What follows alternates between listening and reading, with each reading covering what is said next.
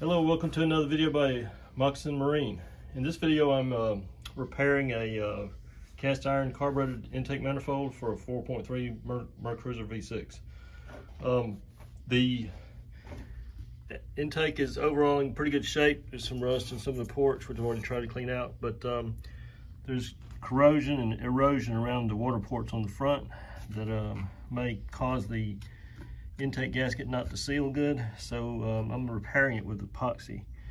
So I mixed some JB Weld, just a standard JB Weld, and what I do is I stuff a rag down in the hole so that the epoxy won't flow down into the hole. The rag keeps it from going down in there, and then I just pile on the epoxy on the outside to form up a big blob on the outside, and then I'll later come back and sand it and shape it to match the original contours of the hole. And actually what I do is I lay a gasket on top of it, and then I match the contours of the, you have to sand it flat with the surface first, and then you match the contours and grind it out with a carbide grinder. And I've done this before on another manifold and it fixed it, so I'm doing it here. Again, you put a rag in there to keep from wasting a lot of your epoxy. If you don't put the rag in there, the epoxy will flow. It'll flow down in the hole, and you can get it out, but it wastes your epoxy. It doesn't go where you want it. So by putting the rag in there, it keeps the epoxy out here on the opening where it can patch the hole. So we'll go ahead and finish this up, and I'll show you a picture of what it looks like when I'm done. Okay, the epoxy is still wet, so it's slowly flowing. Since the intake is on a slope, sitting on its bolts, it's slowly flowing down to the left, but it'll harden and it'll stop flowing. So I've got both holes covered up. Like I said, I put a rag in there. The rag is to, or the paper towels to keep the epoxy from flowing down into the hole. I don't want it to go in there. I want it to stay outside on the surface to repair the surface. And then I'm gonna come back and sand it smooth. You use coarse, either you can use it almost like a flat disc or something to get it almost down to the bare metal. You gotta be careful that you don't gouge the metal. Get that surface down, and then finish up with finer and finer sandpaper to get the repair surface even with flush with this face here.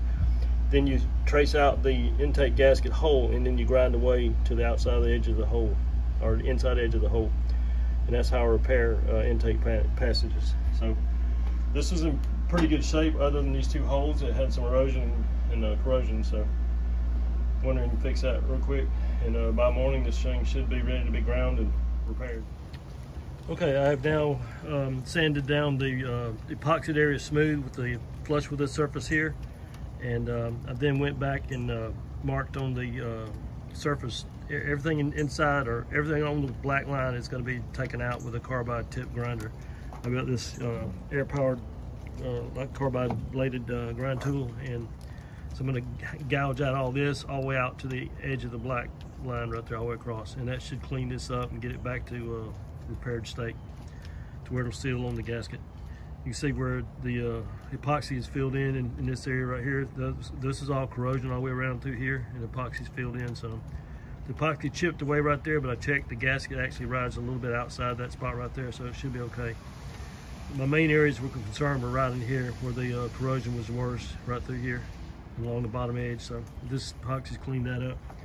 Over here on this one the same way, the epoxy's cleared up this whole perimeter around here. So all right, the intake is now repaired. You see how the epoxy filled in the corrosion around the perimeter of this hole. There was corrosion all through there, and down through here, and then right over here. So the epoxy filled in that corrosion.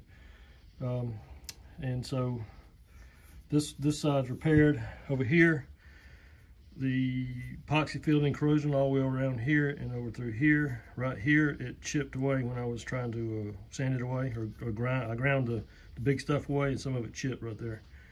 So that's not chip, that's actually Sharpie, black Sharpie. But I checked, and the seal actually rides out here outside that corrosion, so that's okay. The seal doesn't sit on that part, but the seal does fit right through there. So this is repaired right there. So the intake's repaired, and about to put it on the engine. It's cleaned up and ready to install. I just want to show you what it looked like when it was installed. You can see I've got the gray silicone ultra oozing out of the front. That's the front seal there, and that's about the right amount you want coming out. And then of course, I don't put any sealant on these holes here where the gasoline and the air flow through. I do use some sealant on my water ports here, here, here, and here. And then again, you got some more coming out the back here. It's about the right amount you want to see. So this is all sealed up. And these bolts are tightened down in a sequence. There's 8 bolts. You start off, you do it in 3 passes. You go 27 inch-pounds, 27 inch-pounds, 27 inch-pounds. Let's see, 27 inch-pounds, 27 inch-pounds, 27 inch-pounds, 27 inch-pounds, 27 inch-pounds, 27 inch-pounds, 27 inch-pounds, and then 27 inch-pounds. Then you move up to 106 inch-pounds, and you do the same pattern again. 106, 106, 106, 106, 106, 106, 106, 106, and then the final is 11 foot-pounds, which happens to be 132 inch-pounds. Again, there, here, there, there, there, there, there, and there. So all these are final torque to 11 foot-pounds. Next is to install the thermostat housing here. I'm going to wipe this off a little bit more, and then put the thermostat housing over the new thermostat gasket.